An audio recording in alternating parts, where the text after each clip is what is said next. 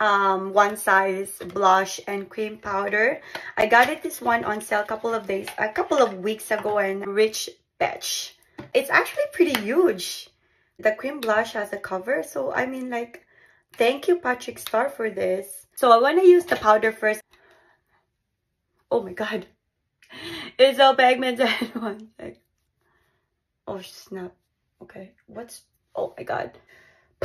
So a little goes a long way. Okay. Oh my god. This is so pigmented, so please go light hand.